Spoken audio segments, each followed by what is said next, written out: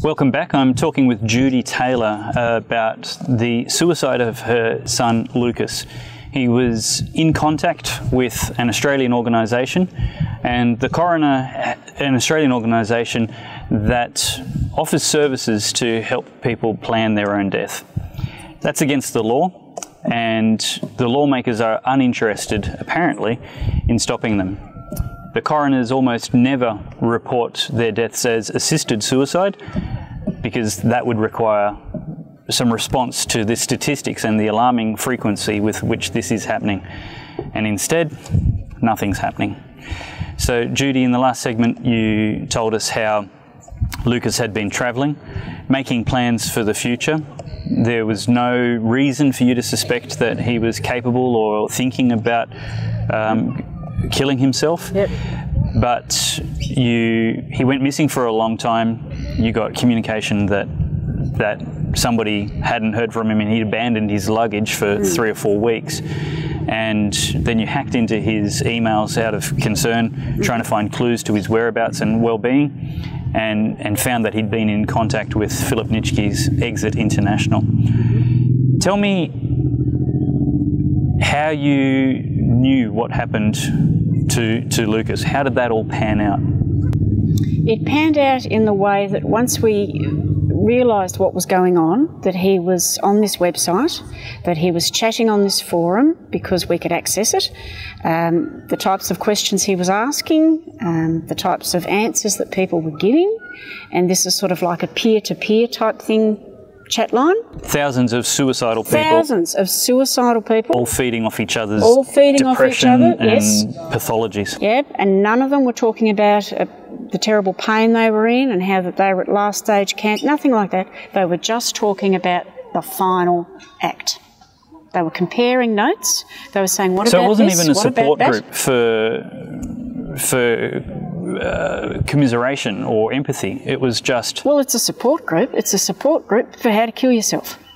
That's what it was. And so by reading that, not only was it very distressing, it was really quite disgusting to see these people who were talking about it as if they were going on a camping holiday. You know, what do you think? What do you think about this? And then they were opening up threads, you know, dying in Peru, dying in Mexico, dying in the mountains, dying at your workplace. All of these things that you could be discussing. As far as I could see, there was no moderator on it, or perhaps because of Exit's policy is it's all just free speech, just say what you like. And we're all here for the same reason, and that's to kill yourself. And the death industry in the world has a lot to profit from people killing their children, killing their loved ones, or helping people kill themselves.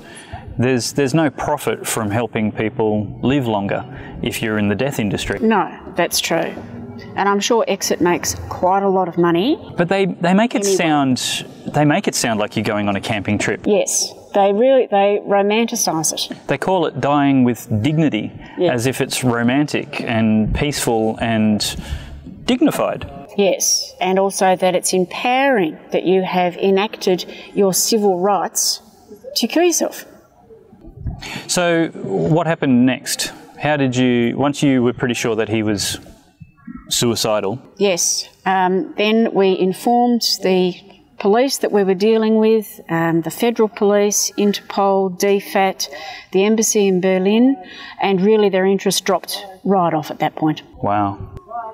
And so I had made contact with another father who had lost his adult daughter in Croatia a year before, and he was saying to me, once you've mentioned suicide, they'll stop looking. Yeah.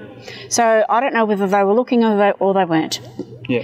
But we knew he had a suicidal plan because I'd read all of his posts, 105 of them that he made over that 5-month period. So you just had to wait? Yes, we really just had to wait it out to see if he would be found somewhere. You were hoping he'd been in a hospital? Hoping that he would be in a hospital. He actually went to Peru to buy some Nembutal, which is all laid out in the book. It tells you where to go, what shop to go to, what hotels to stay in. You know, they recommended to him, make sure you book a few tours so it doesn't look suspicious. He did all of that. Yep. And then when he was on the forum, he was asking them, which are the airports where they won't really check your luggage? And so lots of people had opinions about that. They decided that Munich was the one to go to because it's so busy, and to do this and do that, and how to pack it in your bag. So how to smuggle drugs, really. And so he followed that all to the T. And when he got back into Germany, he went in through Munich. He was back online that night saying, I've done it. And it was really high fives all round. Wow. So then they commended his efforts. Oh, good job. Oh, now we'll know. Wow. And so then it was on to the next part. Okay, now I've got the drug. So then he was discussing with other people where's the good place. Yep. They talked about another Australian called Erin Berg and how that hers was botched. She went to Mexico, ended up in a hospital, died horribly. So much for the dignity. Left 3 young children, but no one discussed that. No one said, no, hang on a minute, Erin Berg was only young. She left a baby and toddlers. They just discussed, no, Erin Berg was found by the hotel staff. Never do that. Never go to a hotel room, that's bad. And then so Lucas was saying, well, I'm thinking of going here. And they go, maybe, we'll get back to you on that one. So then they were just feeding off each other. Now we've got to get the perfect spot. They said to him, always, make sure that it looks like you've just died by misadventure. Take some cigarettes, some alcohol, throw it around like you've had a bit of a party and you've just got drunk, fallen over, hit your head and you're dead. They said to Lucas that if you die in a foreign country, there will be no autopsy. Someone else said, oh yes, I've heard someone that happened to, because they're all experts. There will be no autopsy, there will be no police investigation, and you'll just be taken to the morgue and your body will be disposed of.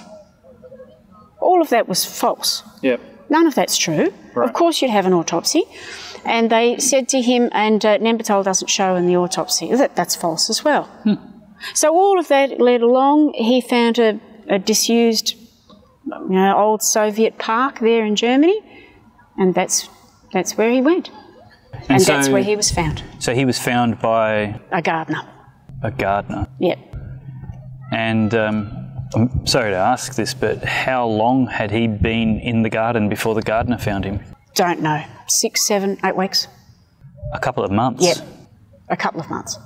It's not a very dignified way to die. Not at all. Not at all.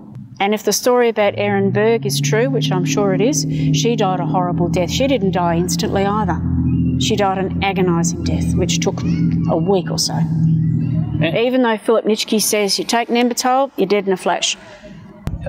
I'm quite sure if I was in your position, I would be coping with anger to cover my grief. Oh, absolutely. Because to think of and I don't even want to rehearse it for you, but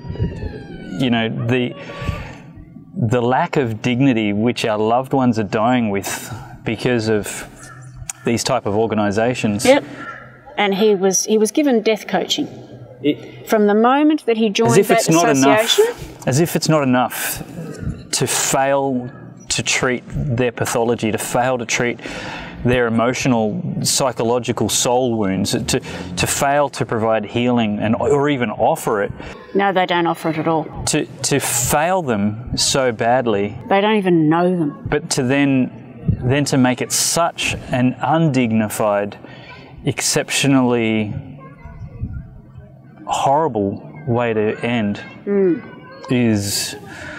It's not right that we're allowing this to happen to Australians. And I might also add that on that forum they have the resident doctor, who's called Dr. Ted. I don't know who Dr. Ted is. Obviously that's not his real name. Might not even be a doctor. Who knows? But you can put questions out there and Dr. Ted will come along and give you some personal medical advice. Lucas did that, asked him about, I'm quite a big guy. Should I take this or this or this?